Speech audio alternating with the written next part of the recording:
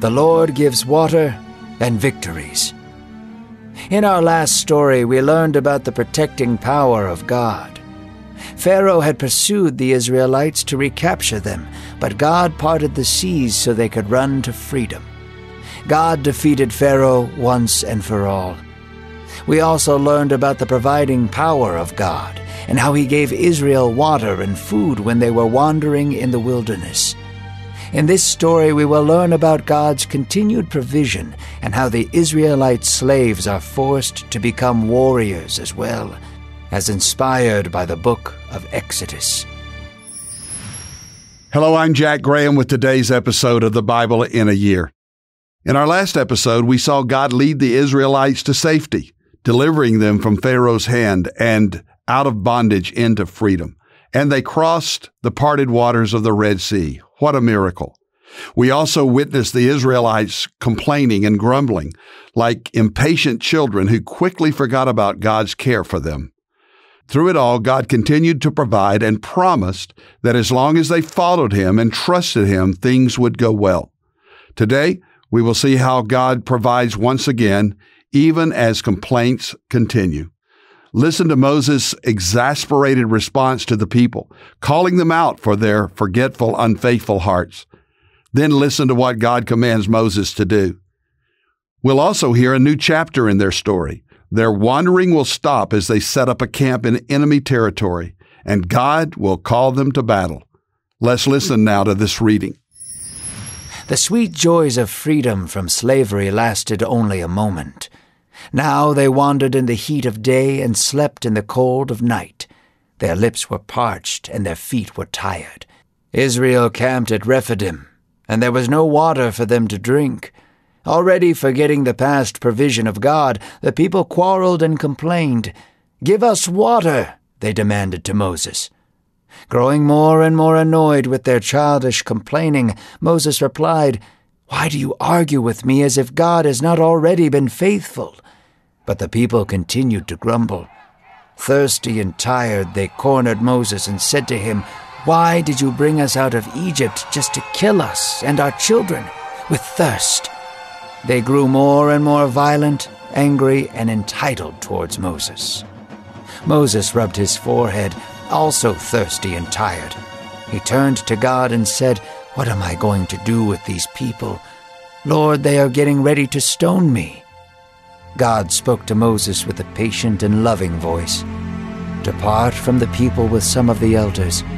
Make sure to take your staff with you." So Moses did as God commanded and departed to the rock of Horeb. "Strike the rock, and water shall come out of it for the people to drink," God said. And Moses did so in front of all the elders of Israel. He took his staff and broke the rock, and water flowed endlessly from it. God commanded the elders to watch so they might see His provision with their own eyes.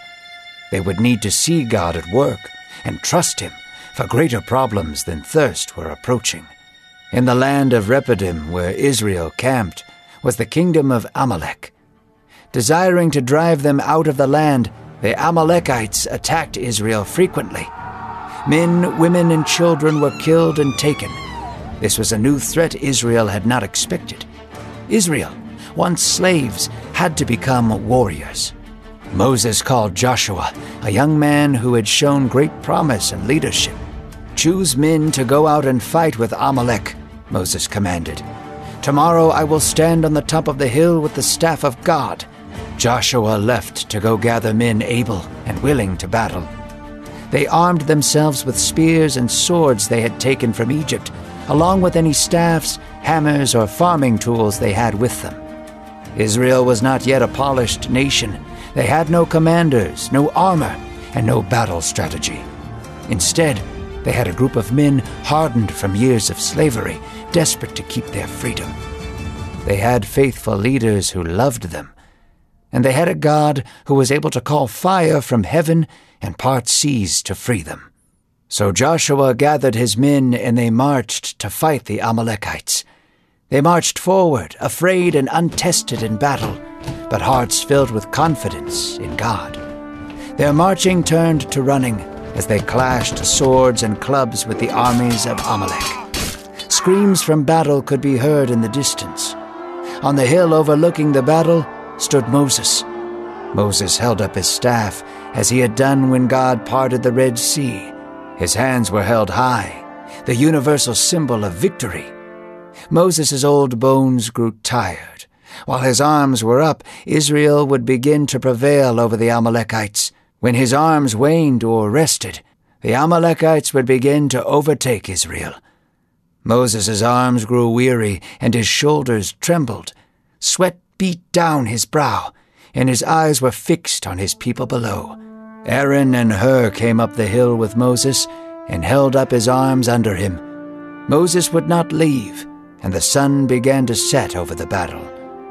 Joshua swiped his sword through the crowded battlefield, drenched in the blood of his enemies. His movements were like a dance as he cut the flesh of the Amalekites. Roars of righteous anger bellowed from his throat. Occasionally, Joshua would catch a glimpse of Moses with his arms stretched out over the battlefield. The strength of the Lord filled Joshua and all the warriors with him. As the sun departed over the horizon, God gave Israel their first victory. Blood and dust covered the men of God. Weary smiles laced their faces, and tired laughter could be heard for miles. Moses gazed at his men from a distance, hearing the voice of the Lord in his ear. Write this as a memorial in a book and recite it to Joshua continually, God said. And Moses built an altar to the Lord there. God had freed Israel from slavery, parted seas to protect them, and provided sustenance for them to survive. Now, God had given them a new work. They unified and protected one another. They bled for each other and put their lives on the line to save the ones they loved. The beautiful beginnings of a mighty nation was unfolding before their eyes. God has faithfully provided passage and provision for his people. But their hearts are so easily filled with faithlessness and fear and dissatisfaction. Scarce water at camp drives them to complain again. The grumbling spreads like a virus, toxic through the camp as they go to Moses once again and complain. Why isn't God coming through? Why is God not taking care of us? So Moses is exasperated with his people. He is angry, angered that they seem to be so easily forgetting what God has done. So he rebukes the people sternly. Why do you act like God is not faithful? God speaks to Moses and has him call elders to witness as God commands Moses to strike a stone with his staff. Water freely pours from this place where water shouldn't be. A miracle in the desert, water in the desert, something that only God could do. The elders and the people needed to see this with their own eyes because they were about to face conflict in a whole new way. As they settle in the camp near the Amalekites, they find themselves under attack. They're like sitting ducks. Men, women, and children are killed by Amalekite warriors. These former slaves knew nothing of battle, but they believed God and gathered weapons and tools. A young man by the name of Joshua steps up as a leader. He'll be a leader for many years to come. Joshua leads them into battle, and Moses, led by God, watches from a hill with his staff in his hands. And Moses raises his arms, calling on the Lord in prayer to win the fight for the people of God. As long as his hands are raised, the Israelites prevail in the battle. He may not actually be engaged on the front lines of the battle, but Moses is being the man of prayer, the leader that God has called him to be. Moses is now a different man. He is no longer that fugitive living in the desert, but his encounter with God in the burning bush and to see the hand of God moving in Pharaoh's palace and through the Red Sea, Moses is now a man of God, one of the greatest men who ever lived. He's filled with God's power, and he prays with victory in his heart and in his hands. But Moses, being an older man, begins to tire, and his arms begin to sag, and the Amalekites begin to get the upper hand. But Aaron and a man named Hur support his arms. It's a beautiful picture of prayer. Joshua and his army are given the victory. So untrained, weary slaves emerge victorious over seasoned Amalekite soldiers. but the people know it was God's protection, not their own strength. And Moses built an altar to acknowledge the victory that God gave them. It can be tempting to take credit for what God does when something amazing happens in our lives, or to forget that God gives us the victory, or even forget to pray and ask for the victory. But let today's reading be a reminder that God is the one who gives us victory over every enemy in our lives. In spiritual warfare, we have victory in Christ. Though we do not build physical altars to remember our victories, let us find ways to show ourselves and others that God goes before us to fight our battles.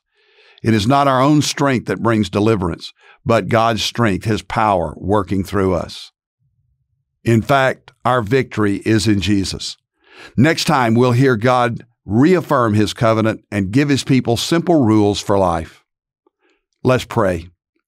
Dear God, thank you for today's scripture, that you miraculously delivered your people in the face of a seasoned army and in a battle that apparently they could not win, but did win because of the power of prayer and your power upon the people's lives. We thank you that in our battles, you are fighting for us, and that we fight our battles on our knees, praying. Help us to pray for one another and hold each other's arms high in victory in the name of our Lord Jesus Christ. Amen. Thank you for listening to today's Bible in a Year podcast. I'm Pastor Jack Graham from Dallas, Texas. Download the pray.com app and make prayer a priority in your life. If you enjoyed this podcast, share it with someone you love. By sharing this podcast, you can make a difference in someone's life. And if you want more resources on how to tap into God's power for successful Christian living, be sure to visit jackgraham.org. God bless.